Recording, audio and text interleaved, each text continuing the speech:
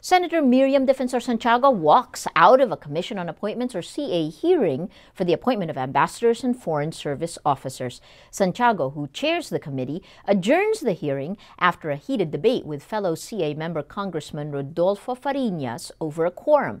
Fariñas says he could not recommend any of the nominees, but Santiago insists she's been carrying out the same procedure and was never questioned before. Fariñas says a majority of the 18 committee members should be present.